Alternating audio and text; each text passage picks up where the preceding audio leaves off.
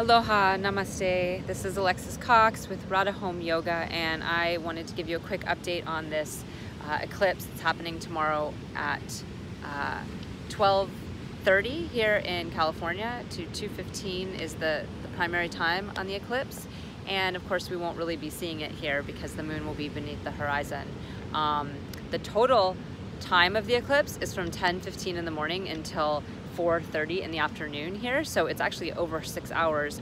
Very, very strong, potent eclipse, even though we won't be seeing it here. We have the lunar node, the south node, right near the moon, which is why it's such a long eclipse, and that means the energy on our psyche, on our mind, and our emotions is going to be very strong. The nodes can bring us to some seriously potent messages from source if we take that time to kind of tune in and meditate or do practices that are meditative, such as mantra or prayer, chanting. If you have even a practice of asana, you could do that at this time, although the more you can drop into a meditative state, the better. So you know, if you can sit still and especially chant or just drop in really deep, this is a great time for that. This eclipse is joined the planet Mars, and if you've been watching any of my videos or really just kind of being present with the astronomy and the astrology, you would know that Mars is super close to the south node and has been since May 3rd. The planet Mars is exalted in the sign of Capricorn, and it moved into Capricorn on May 3rd. And we've seen since then a lot of fire in the world, right? We've seen, I live on the Big Island, and I'm visiting right now California, but we've had volcanic eruptions there. There's been fires in southern Oregon and in Greece, and really, I'm sure there's fires everywhere. I haven't kept up with everything that's happening everywhere in the world, but there's a lot going on. And in our own personal world, we're experiencing a lot of fire, right? We're experiencing maybe potentially some discipline and some courage coming to the surface, but also, you know, perhaps some anger and some anger with ourselves. Most recently, as Mars turned into retrograde cycle, we start to feel a little bit frustrated because our forward motion that was really keeping us going is sort of more beneath the surface, more repressed, and even reversing, even moving backwards. So we have that. This is my son Noah is bringing me rocks. He's a very diligent person and gets his frustrations out by carrying objects from one place to another. And if you're really frustrated, that might be a good idea too. Just take one thing from one side of the room. You can do 2 stacks, you know, of rocks and just carry them from side to side of the room. It's an ancient practice. I think he was a monk in a past life. So we need to really channel our anger right now, and it's hard because of the retrograde motion. Things aren't coming out in the outward world as clear, as clean of a channel as they were earlier when Mars was in Capricorn. So we might be feeling some extra frustration beneath the surface. And the energy of the, you know, the geological energy, the energy of the world is also bringing that sort of surprises popping up from underneath the surface right now. It's not quite as clean and clear of a channel as it was before. So this is an intense time for all of us, and because the moon is full and our psyche is ripe for messages from this time and for influences from this time, I should say, we could be receiving influences that are really, really tuned in, or you know, conversely, we could be receiving some delusional messages that are not very tuned in. Each of us have a different rising sign, and therefore Mars is a different planetary ruler for you, and Capricorn is a different house. So it's going to be affecting you in your life a lot different depending on those factors. And if you have ever signed up for my website email list at alexiscoxyoga.com, I actually, the most recent free report that you got when you signed up was this eclipse axis, and it was when it happened last August, you know, so it was a long time ago. But so if you are already on it, then you received it quite a while ago. If you If you just sign up now, then you'll receive it right away. And it'll just tell you what houses are affected for you with the nodal axis we're currently in. We've been in it, again, for a year almost, and we've been really putting our energy where the North Node is, which is Cancer. We've been putting our energy on the feminine, on our feelings, on our emotions, on what we want to nurture in our life.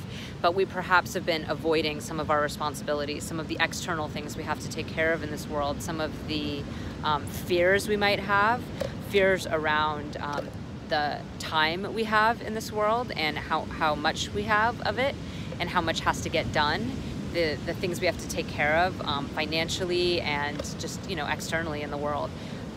That's really what Capricorn's about, and it's about our capacity to humble ourselves in order to work towards those goals. So whatever we've been sitting on, and of course it's a different house for each of us, but whatever area we've sort of been avoiding for the last year is coming up now, and there's just no getting around it. And we've already been seeing this since May, and it's taking this little turnaround in the retrograde cycle that could be very frustrating for each of us.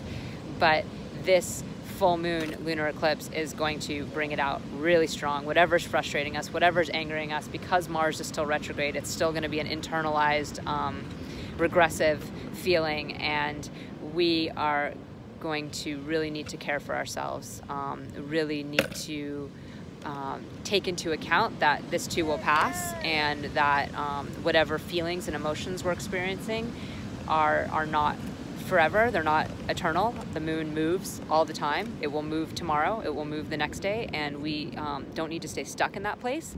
And that's why practices like mantra are so beautiful, because they help shift the energy by saying things, especially words that are mathematically attuned to the universe, like the Sanskrit words. But even if you have English mantras that feel really good to you, they just help clear your brain of the